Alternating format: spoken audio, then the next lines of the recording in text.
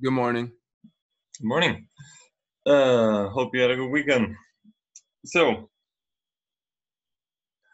um, I should say, since we're here, I got an email saying that because half of last week the university was closed due to the hurricane, the calendar has closed. The calendar has changed. Now, well, I don't know what it was like before, but now the day to drop classes and to change your classes has changed. Um, so look into that if you're interested. So, um, what are we doing? We are learning what a function is, remembering what a function is. We know what a function is because we all got 76% on the Alex test, and presumably to do that, we had to know what a function was. So let me remind you. Um,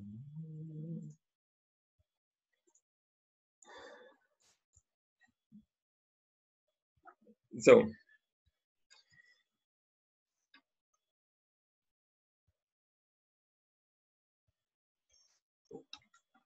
so a function is a way of assigning uh, an output to every input.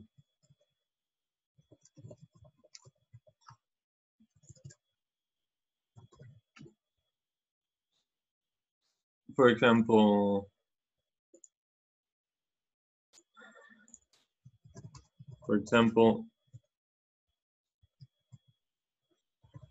take a number, add 2, multiply by 3, and subtract 1. So that is a function. Oh wow, that's some great spelling. Assign name. Oh.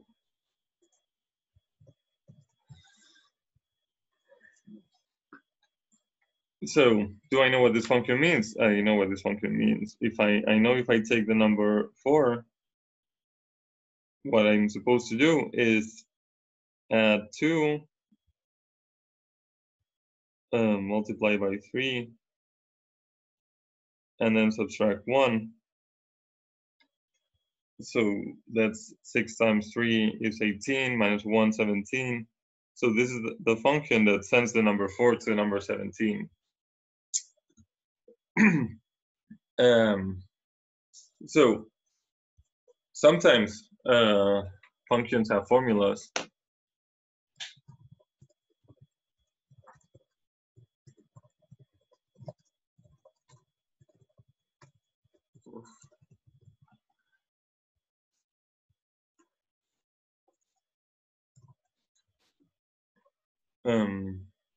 So I could say that the number x goes to the number x plus 2 times 3 minus 1.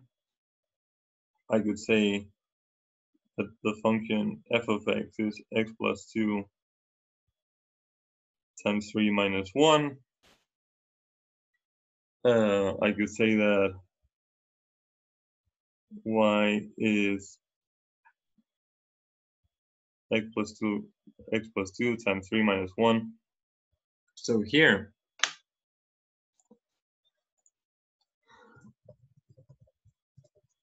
I mean that x is the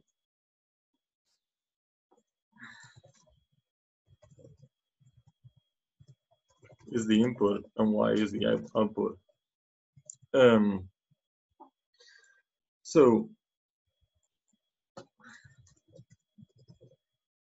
So why do I do that? No reason. It's a chat message. Well, it's 8. The Jamboard he's working on is 9-1 and not 8:31. Oh my god. You're right. Thank you. Yeah. Can I move to the correct one?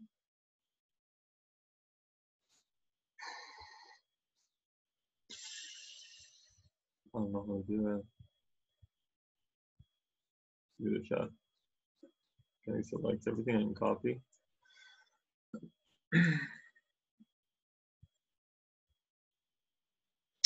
All right. Well, I am working on 9.1. After the class, I'll change the name to it. I'm going to delete 831 so nobody is confused.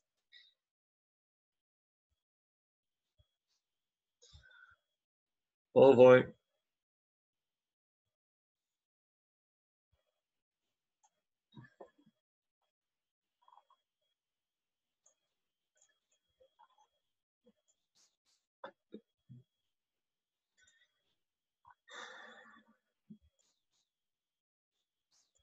Oh no.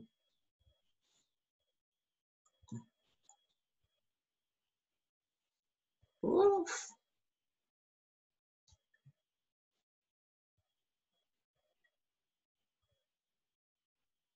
Okay, there's 3 people here.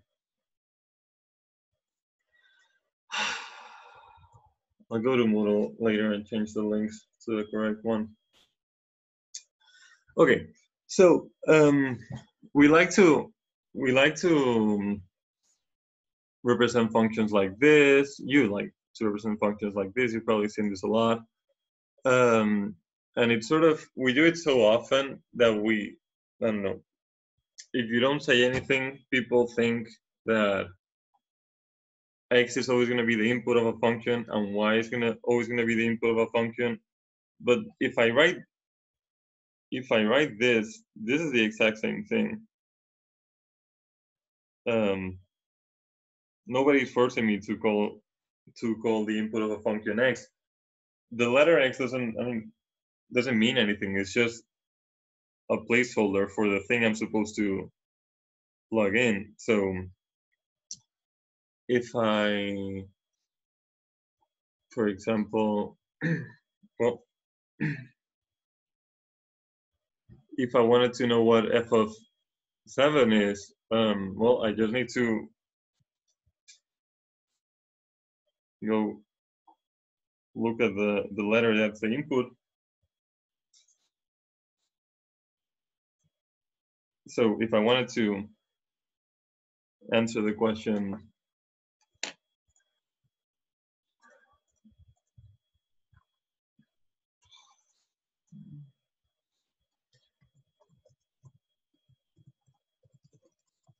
value of f at 7,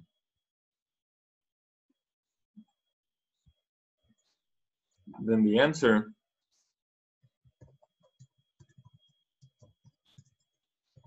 I would find by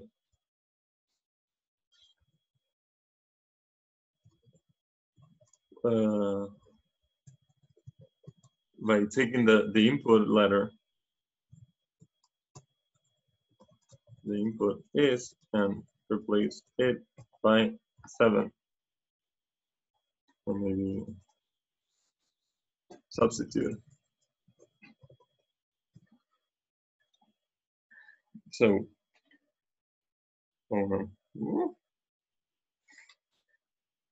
so I would go f of 7 is, well, wherever I see an X or wherever I see an A, I write a 7.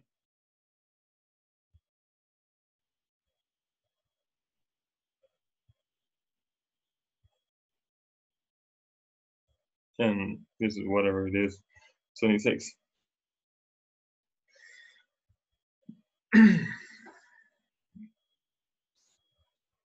Okay, so the main takeaway is that both these formulas represent the exact same thing, because the only thing that matters is that when 7 comes in, 26 comes out, and when 4 comes in, 17 comes out. As long as for the same inputs I get the same outputs, I'm talking about the same function. This is the exact same thing again. So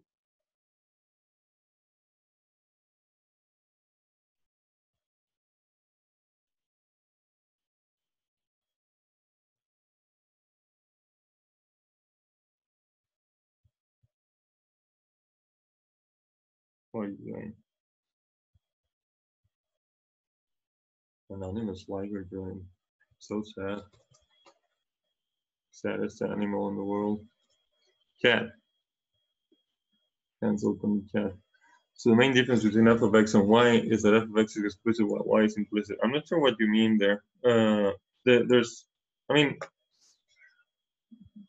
no difference. They all mean the same. And I mean, this is sort of, I'm not sure if this is a function, but when we write this, we tend to mean that y is f of x.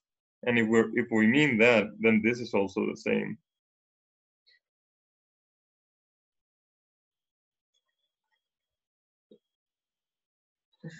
I think my answer is that there's not that much of a difference. Any other questions? No. All right. Next slide.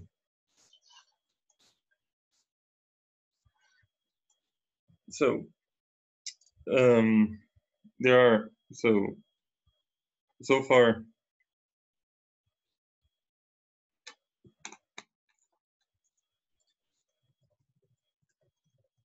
I've described a function with a table, with a formula, and with a sentence. But I can also use a table.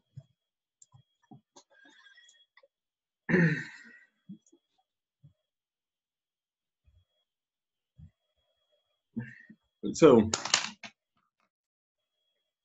what was my function? My function was x plus 2 times 3 minus 1. X plus 2 times 3 minus 1. So if I go like this, and I go, what's f of 0? F of 0 is pi, f of 1 is 8, f of 2 is 4 times 3, 11, f of 3 is 14, f of negative 1 is 2. So this table, you know, if it wasn't just 4 values, if I knew how to fill it in for every number, this is also the exact same function.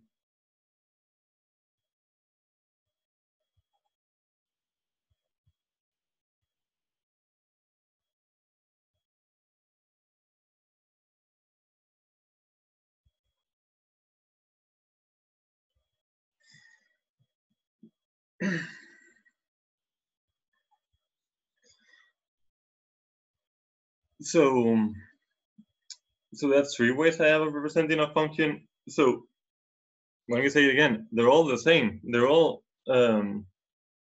a function. It's not a formula. It's just a rule that says you give me a number, I give you another. If you give me the formula, I know that if you give me 0, I need to return 5. And if you give me the table, I also know that if you give me 0, I need to return 5. And that makes them the same function. In calculus, normally you see functions given by formulas, but that's just because calculus is easy. In real life, you don't see, nature doesn't give you formulas. Did I hear a microphone now? I guess not. So the last way I have to give you a function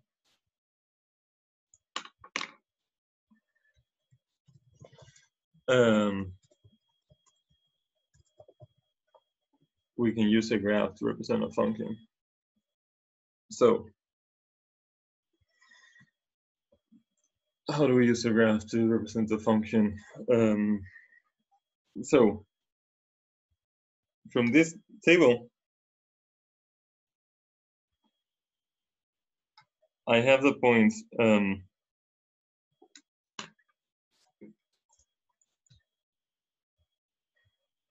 a graph of a function f. F is made of the points of the form x f of x. So I guess first of all, let me remind you what coordinates are. The point 2, 3 is the point that has, so the x coordinate normally we draw on the horizontal axis. So the point 2, 3 is this point over here, which is a distance 2 from the vertical axis, and a distance 3. Did I just do 1, 3, 3? Yeah. Distance 3 from the horizontal axis. So if I write x comma f of x, that means that x could be anything, and then the second coordinate is going to be given by applying the function. So that means that the graph of my example, the graph of this example contains the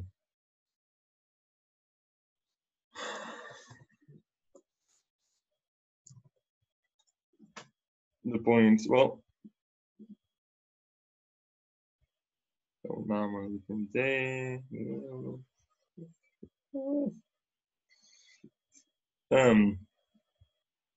if I make x equals 0, I get the point 0 and then f of 0. I know what f of 0 is. F of 0 is here on the table.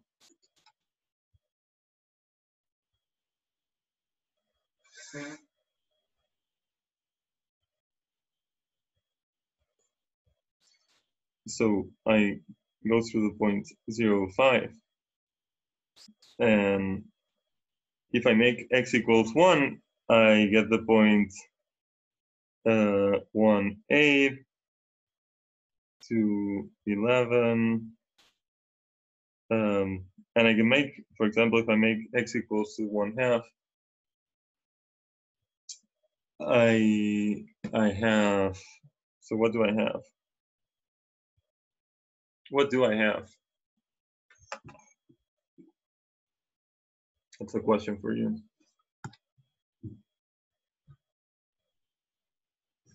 Oof, fractions.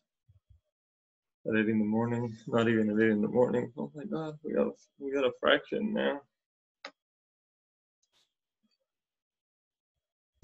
It's 6.5, right? 6.5.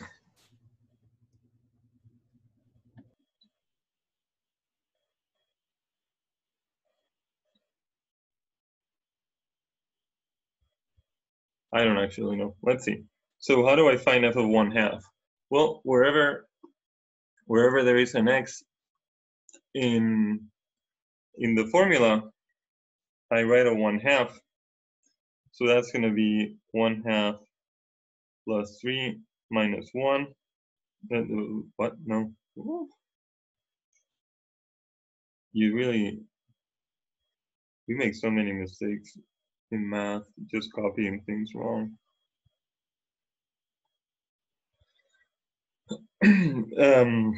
So that is going to be 5/2 times 3 minus 1, and that's going to be 15/2 minus 1, and that's going to be 13/2, which is indeed 6.5. Great job. I didn't get to, I don't know who that was. So many windows. I don't see anything in the screen. Okay. So I still have room to try to draw this? No, I don't. I'm gonna, instead of drawing this, I'm gonna do one better and tell the computer to draw it. X plus 2. So this is a website that I found just Googling something like draw a function online. As far as I can tell, it's free. And it's really good, really easy to use. I really like it. So if I write here a function, it just draws the graph for me. So why am I doing all the stuff I was doing? Well, the answer to that is to understand what this is doing for me. So well, this is a graph.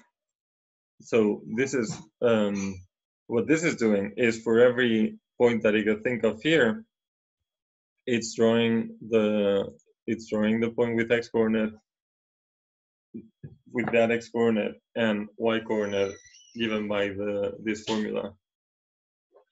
For example, it goes through point 0,5. So now can I scribble here?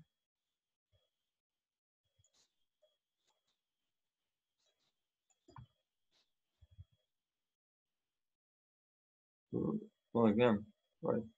So this is the point 0, f of 0.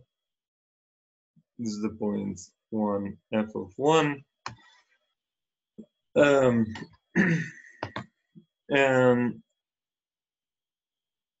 basically anywhere I click here, there's a point. For example, it tells me all the points in the graph.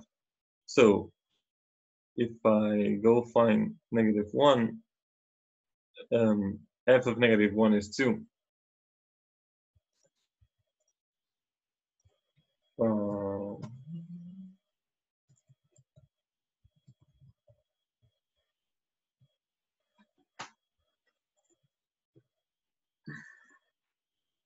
There you go.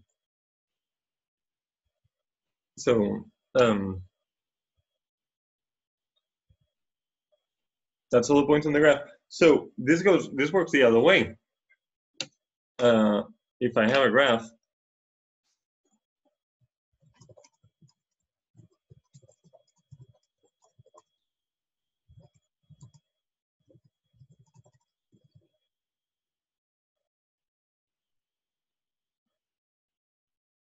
this is not really. Did I freeze my computer? No, I can still see myself move. Oh, I was just typing nowhere. If I have a graph, I can also use it to get values of a function. So I was just using a function to get a graph, but I can go the other way. If I have this graph and I know that I have this point here, this would tell me that f of -2.3 is -1.9. So let's do another function.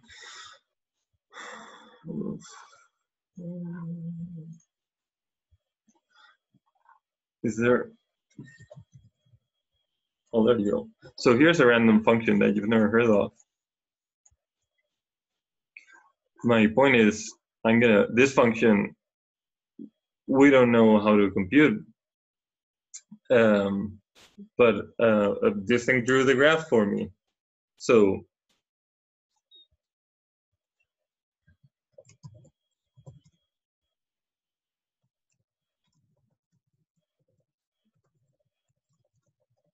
I don't know, a formula or a table. So so what is f of 1? Well, I can use the graph to figure it out. What's f of 1, anyone?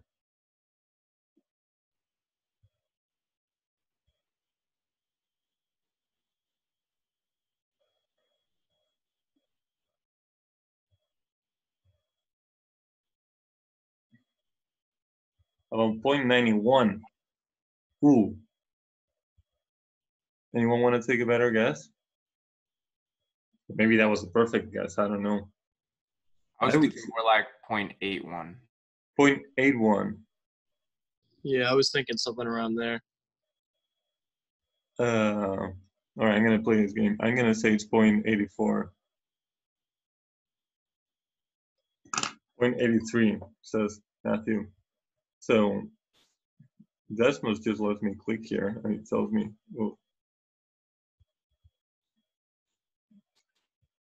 So 84, oof. Oh my God, I'm so good at this. I can even zoom in. 8427. That's not the point. That was just for the thrill of guessing. The point is that if I have a graph,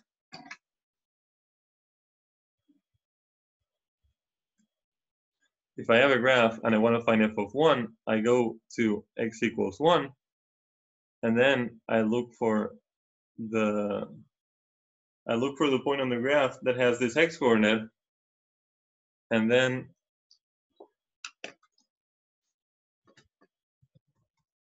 the y coordinate is f of 1. So where is the y coordinate? It is right here. It is more or less 0.84.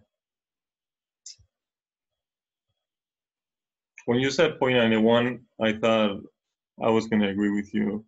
Then because I hadn't realized also that every line is 0.2 and not 0.1. Okay, so that's what a graph is. That's what a graph tells us.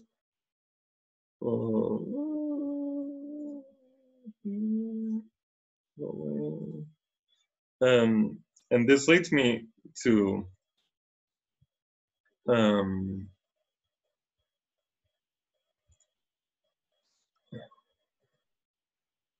the next point, which is that,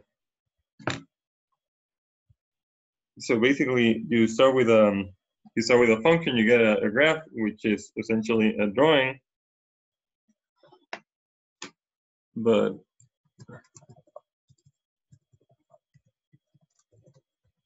hopefully you remember this from your pre-calculus childhood. If I draw, so here's some axes.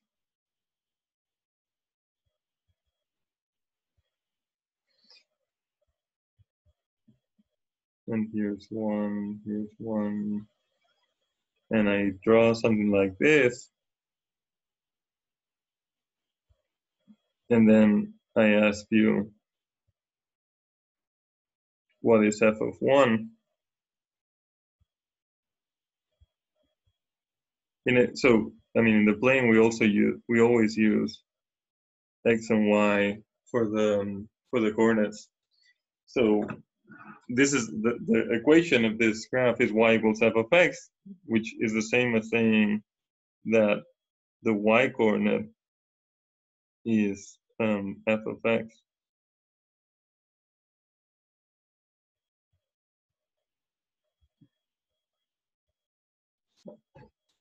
Depending on who you talk to, they might tell you that a function is not the exact same thing as a graph. Oh, what's happening? Yeah, are perf all variables? Perf all variables? I thought it was representing something natural log. I don't know what I'm asking. So this is,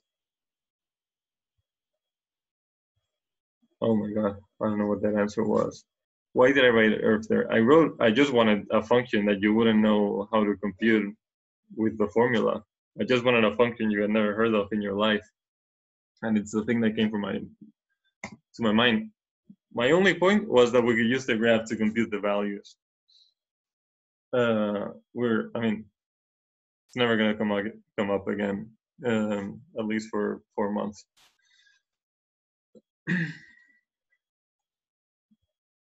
Is there still Other questions?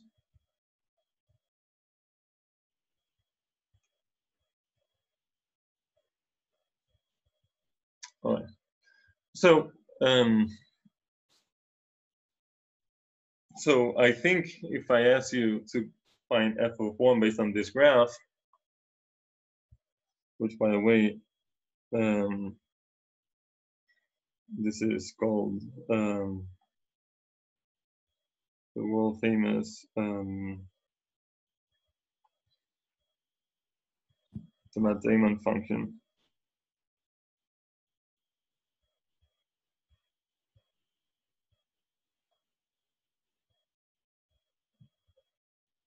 Which is a name just as valid as Earth. It's an acronym. So what is the Matt-Damon function evaluated at 1?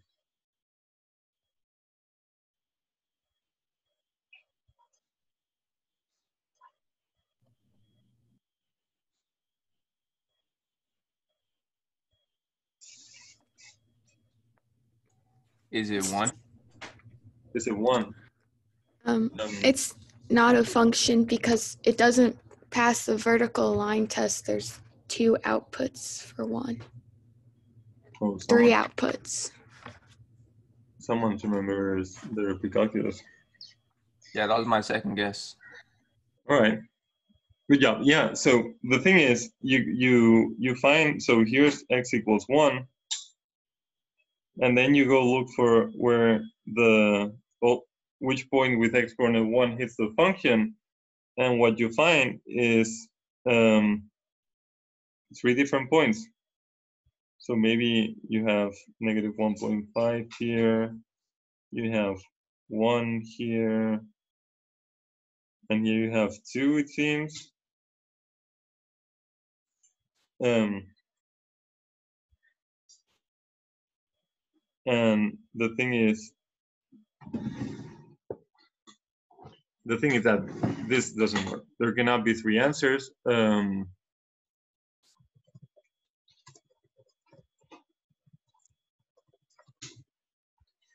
So this means that this is not a function.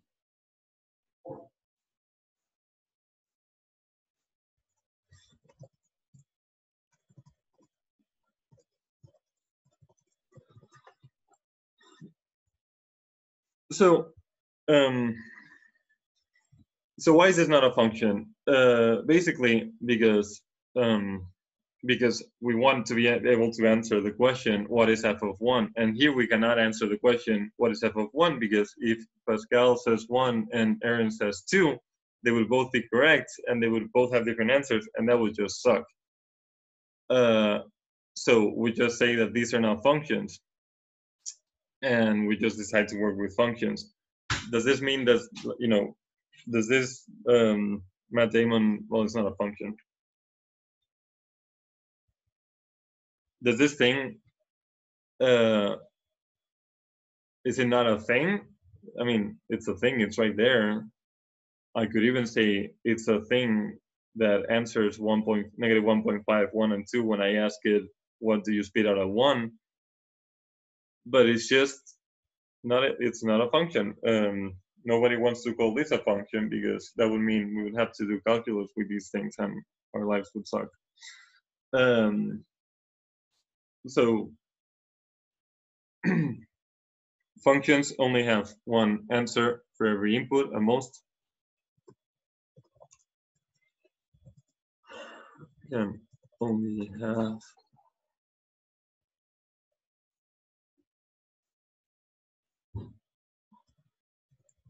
at most 1 output for every input.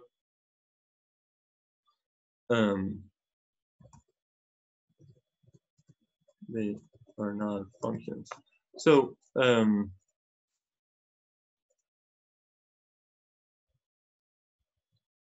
so this is called the vertical line test, like Pascal said. The vertical line test is what you do when you see a graph. Can I put it here? Yeah. So if you see, for example, this curve and this curve and this curve, and this curve, where imagine that there's axes. Maybe I should draw axes more.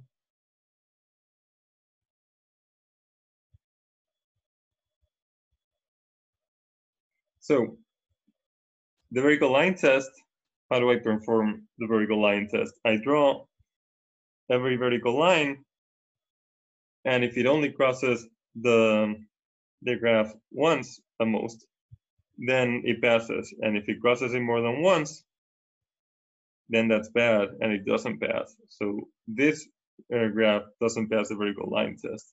This one doesn't pass the vertical line test either. This one does. So that doesn't fit in there.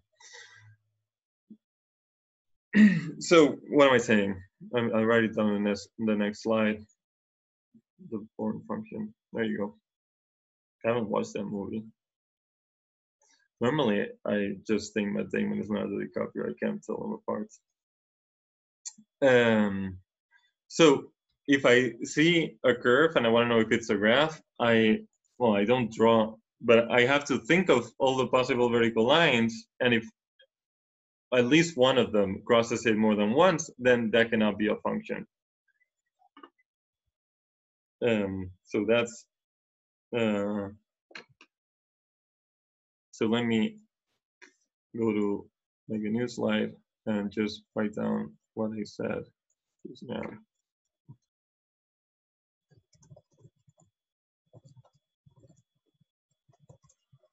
I need to draw or imagine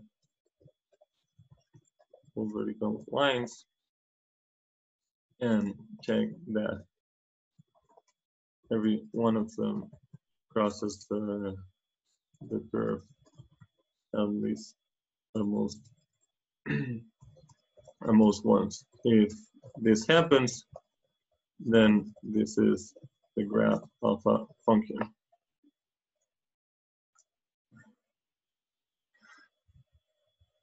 So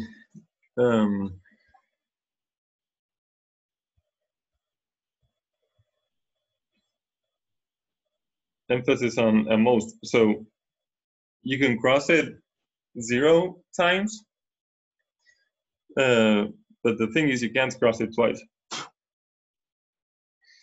So if I see, for example, that's another redrawing. This drawing here, I picture all the, let's say this is 1, 2, 3. All the vertical lines cross this at most once. This line, for example, has 0 crossings, but it doesn't matter because a function doesn't have to have a value everywhere. Now I close it. Where am I?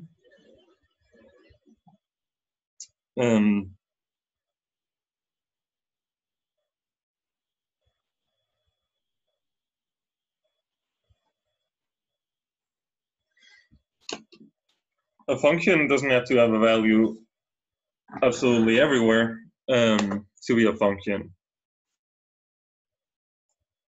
So that leads me to the notion of domain.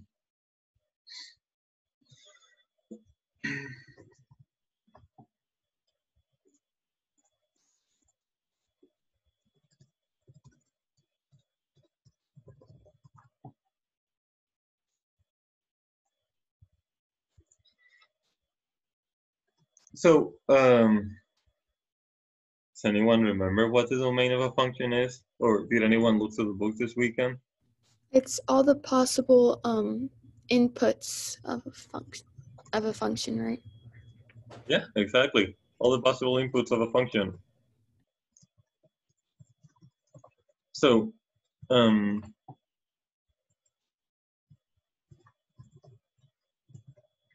example, So first of all, it's a collection of, it's a set of numbers. It's a collection of numbers. A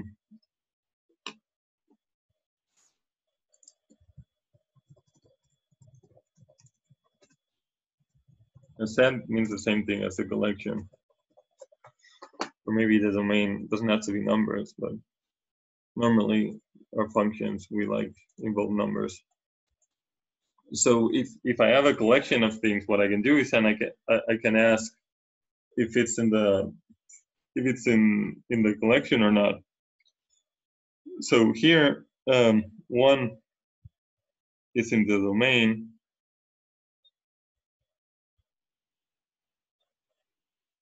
but 0 isn't.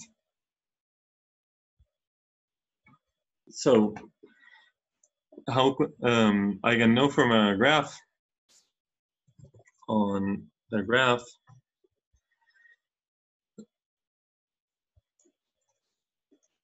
an x, a point on the x-axis is in the domain if the vertical line crosses the graph, and it isn't if the line doesn't cross the graph. So why is 1 in the domain? Because if I draw the vertical line through 1, it crosses the graph. Why is 0 not in the domain? Because if I draw the vertical line through 0, it doesn't it doesn't cross the graph. So how are we doing? 8 minutes. Okay, so I feel like it's been a lot of writing and explaining so far. Let's do something that looks like your homework.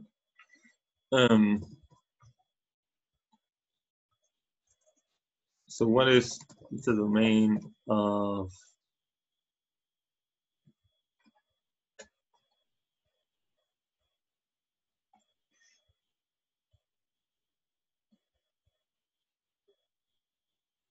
the function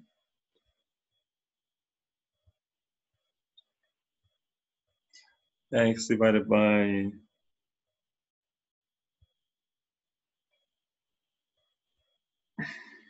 x squared minus 3x plus 2?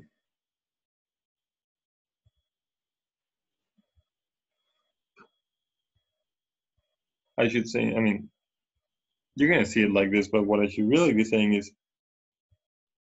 I should really just draw a line across the paper. What is the domain of the function f, where f of x is given by this formula? So there's no graph for me to draw the vertical line. So maybe at the end I'll go write the graph into the calculator and see if our answer is correct. But I mean, unless I know how to draw a graph from a function, which I probably don't remember how to do it right now, I need to figure something else out. Do you factor the denominator? Factor the denominator. Why would I do that?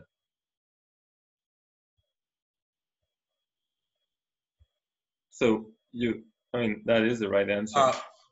To get your x values? Well, I mean, sure, let's factor the denominator. Maybe once we factor it, we'll decide why we were doing this.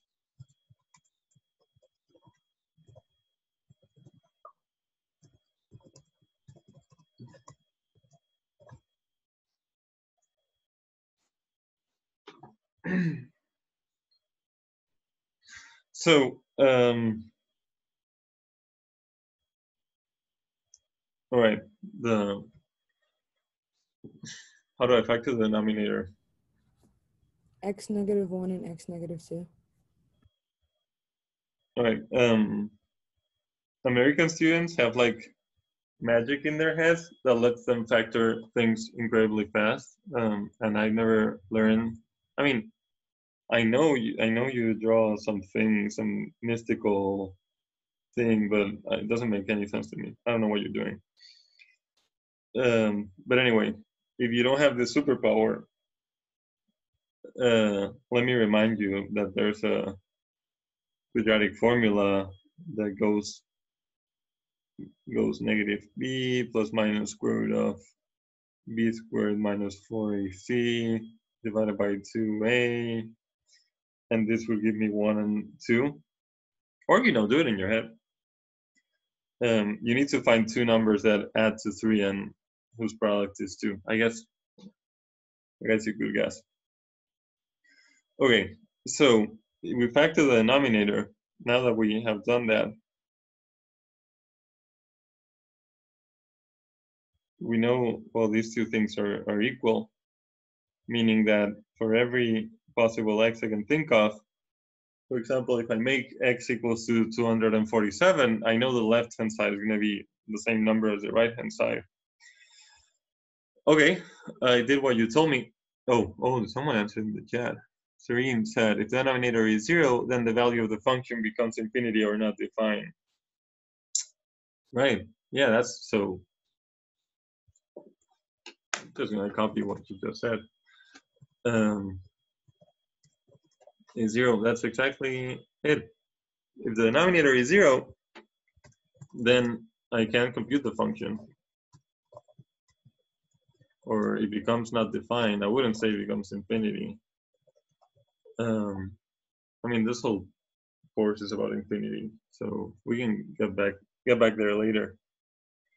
So that's not then.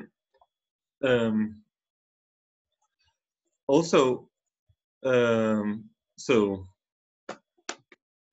we're okay. So if I can compute the function for some x, then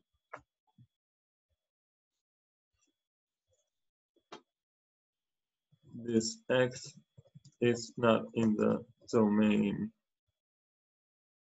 That's the answer, Matthew. Yeah.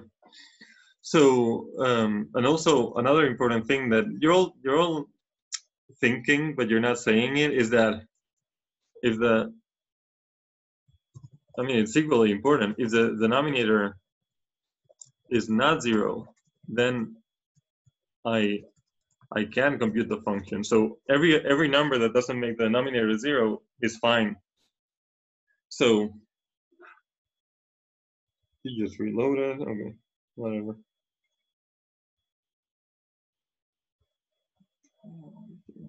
So so when is x minus 1 times x minus 2 equal to 0? Well, I wrote it as a product to make did the tablet disconnect from the internet?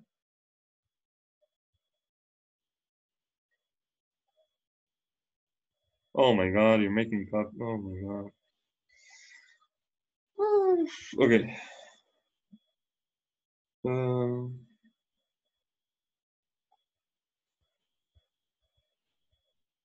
All right, I'm back. Seems okay. So when is x minus 1 times x minus 2 equal to 0? Well, I factored it to make my life easier, because if the product of two numbers is 0, that means that x one of them has to be 0, or both. That here it's not possible for both to be 0. And if x minus 1 is 0, that means that x equals 1 or x equals 2. So these are the only numbers not in the domain.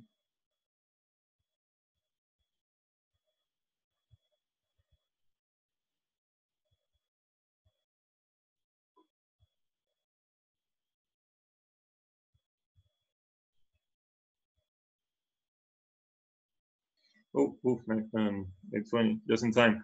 So, okay. So, I mean, so what is the answer? So the answer, this is something students tend to be confused about. The answer has to be a collection of numbers. So it has to be some sort of rule that says, these are all the numbers that are in, these are all the numbers that are out. If I say 1 and 2 are the only numbers that are out, that, I mean, that's the answer. Because I know how to answer which numbers are in or out. I could write like Jake just wrote in chat, all real numbers except 1 and 2. You know, I can literally write that sentence. That's the answer.